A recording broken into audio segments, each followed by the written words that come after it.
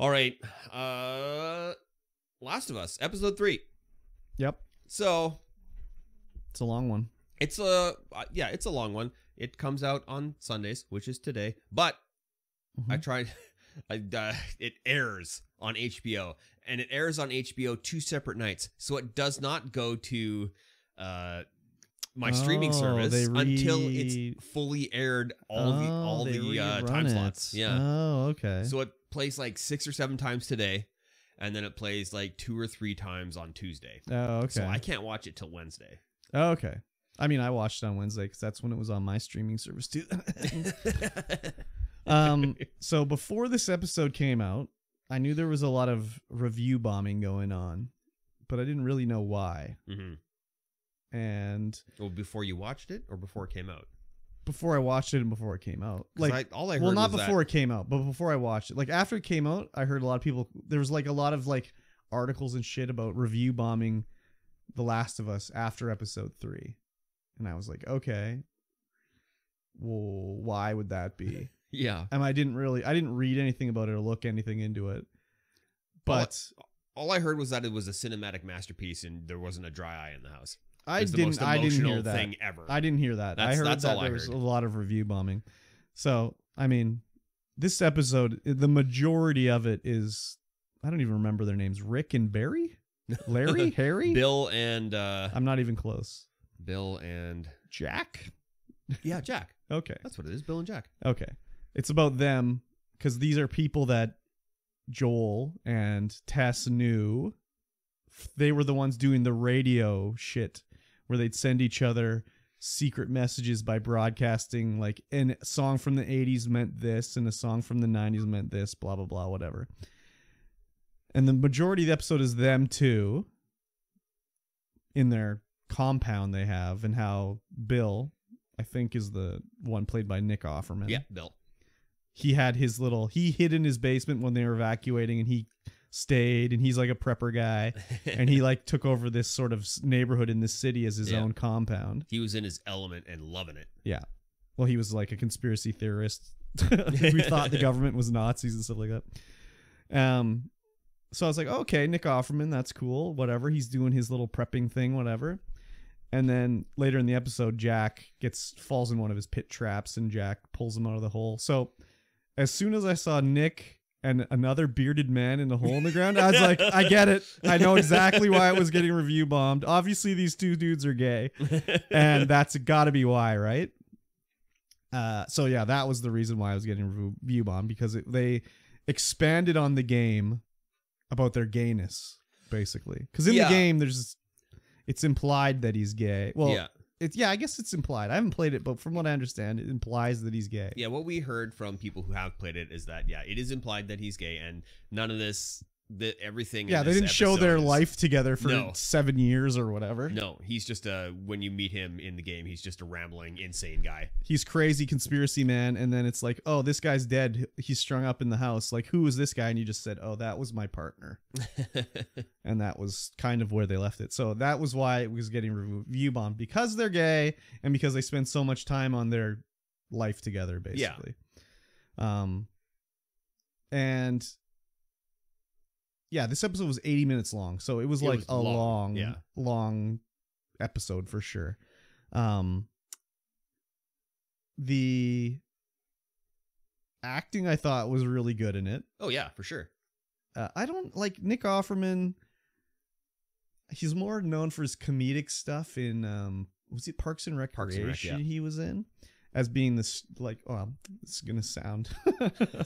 He was sort of the straight man on the show, not in a sexual way, but like he was kind of like straight and narrow on the up and up. He just sort of, it wasn't like cracking jokes, but he said things like, the straight man. You gotta have the straight man because then it's funny. Yeah. The construction guy. Yeah, like a rugged man's man. And then in this one, it's like he's still a rugged man's man, but he's also gay. Yep.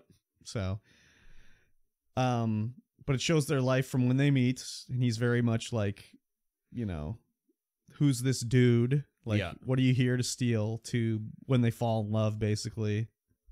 I guess they don't fall in love. They fall in lust. Then they fall in love eventually. And it's their life from, when they meet till when they die. Yeah. when they kill themselves. Yeah. Yeah, I liked the episode a lot.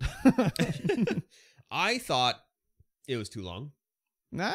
I think they could have condensed it down. Yeah, I mean, it was long, but I didn't find it too long. There was no part where I was just like, oh my God, what was the point of this even? Yeah, I guess everything kind of fit. It wasn't the cinematic, emotional masterpiece that everyone was making it out to be from the things that I had read. I didn't think it was a cinematic masterpiece or anything. I never read that, so I never thought that too. But I thought it was a very emotional episode. Nick Offerman, like, I thought he did a great job. Like, oh, he sure did. Portraying a gay man who has never been with another man, basically very like shy in that way, to being like at the end when they're like, they get married at the end of it, right? Yeah. So yeah, well, like when they was two bearded men, I was like, okay, they're gonna be gay for each other, obviously. Yeah. Not that a beard means you're gay. Just want to put that out there, but yeah. No, I thought it was great. I thought it was good. Yeah. It could have been shorter, in my opinion. The best part, I think, was the strawberries. I really liked the strawberries. That was hilarious. Yeah, that was good. I don't know, like, there was a lot of emotional bits in it. Like when they were reading the letter at the end and it's like, take this guns and protect, and she wouldn't read, like Tess, But there's also like some funny moments too, like when they had their showers at the end, and she's like, "Wow, you really cleaned up nice." He's like, "Shut up."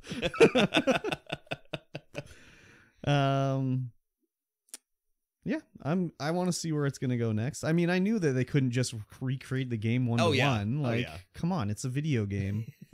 Yep.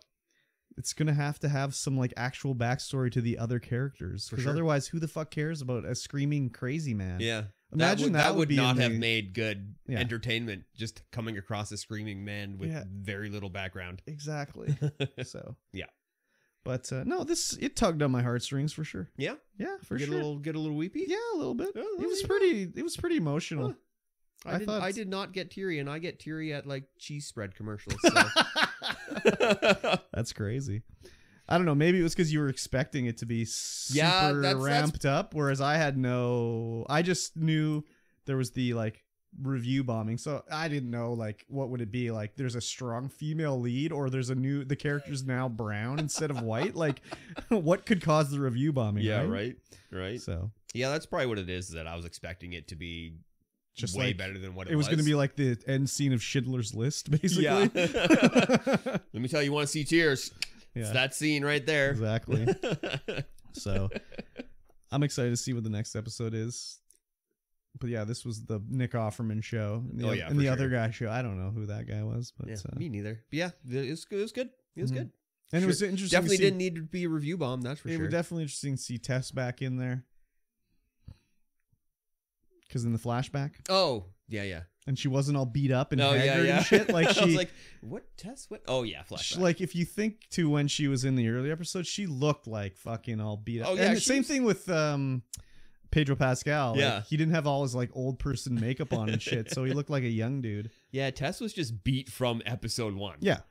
But she looks like a, whatever, like 40-year-old woman, whereas in the other one, she looked like a 40-year-old woman who's ridden hard and put away wet.